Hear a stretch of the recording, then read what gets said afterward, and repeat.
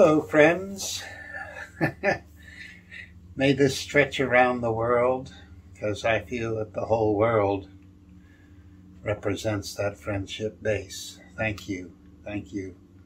I was asked to say something about Robin Williams, who played me in the movie called Patch Adams. And I have to admit that of all the wonderful comedic actors that there are, he's definitely the one that I was thrilled to play me.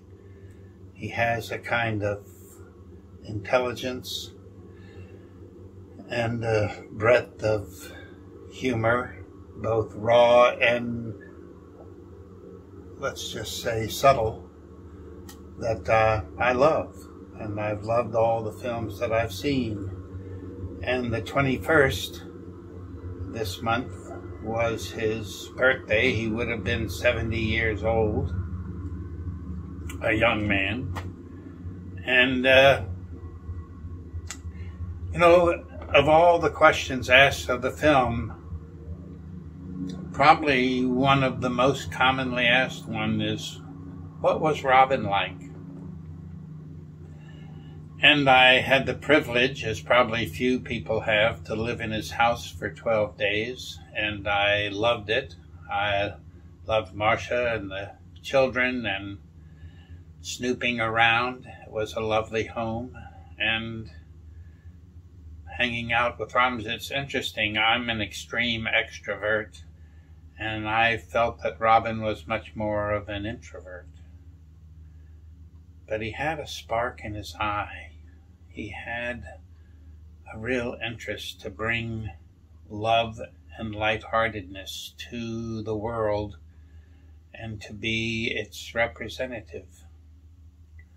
We talked a lot about the film. He was an inquisitive man, and I told him films of his that I loved, and which were all the ones that I saw. And yes, I really wondered if there was anything I could do for him, but he wasn't that kind of an asker. I think he was thrilled to play me and asked a lot of questions. And he was a reader. He was a thoughtful human being. And I can't deny I loved him, and I love that he played me. And I know so many of you who know of him through his movies love him too. I never heard anyone say they didn't like him.